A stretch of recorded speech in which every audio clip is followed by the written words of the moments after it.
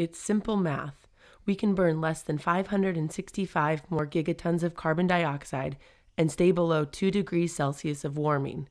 Anything more than that, and our planet is in serious risk. The only problem?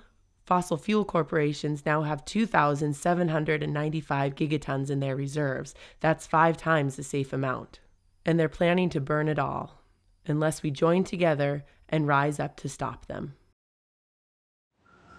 Hey everybody, this is Bill McKibben. We just got off this beautiful bus here in Portland, Oregon. We're in the beginning of this big tour we're doing all across the country. 21 cities in 21 nights. We started last night in Seattle and we had 2,000 fired up people there. It was really amazing.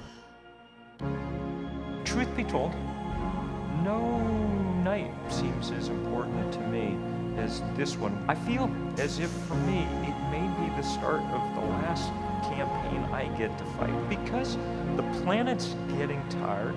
The moment really has come to make the stand, and that does not depress me. It excites me because I think we've really begun to figure out what it is we need to do. As of tonight, we're going after the fossil fuel industry.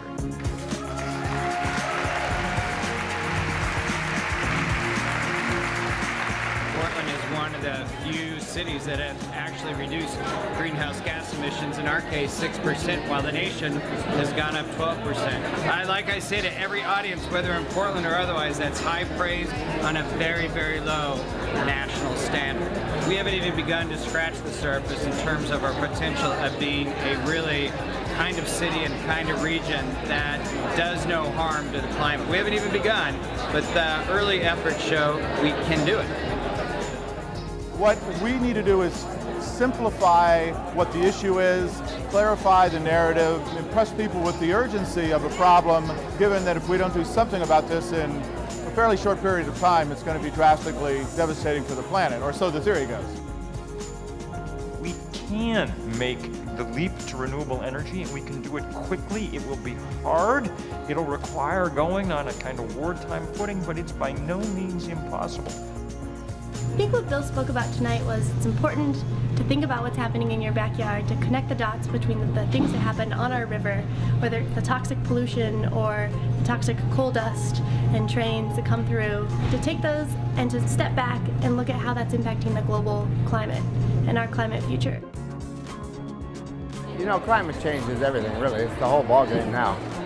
And Bill's been the most articulate spokesman on that subject for a long time. You know, the reality is we do our work in the context of climate change.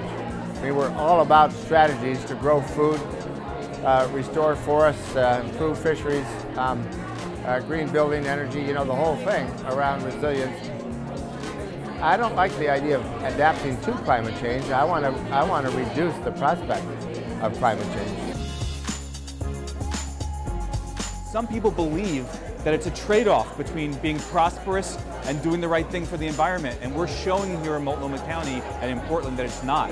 That you can be a prosperous community, that you can pursue a quality of life that's really wonderful, and you can do it in a way that's really environmentally responsible. We are at a place in the Northwest where we can stop a lot of fossil fuel infrastructure. We can put our foot down and we can say, no, we don't want natural gas. We're not fooled by fracking. And no, we don't want coal exports. We know what the mines look like. We know the toxic pollution that comes from that. We know that that's the worst contributor to climate change. We're pretty lucky to live in Oregon right now because we have great fights to fight. We can fight coal, we can fight LNG, and we can win. A revolution destroys, evolution creates. We're trying to encourage and to push that, the evolution, I think all of us are, the evolution towards a whole new kind of way we think and act around a new kind of economic opportunity.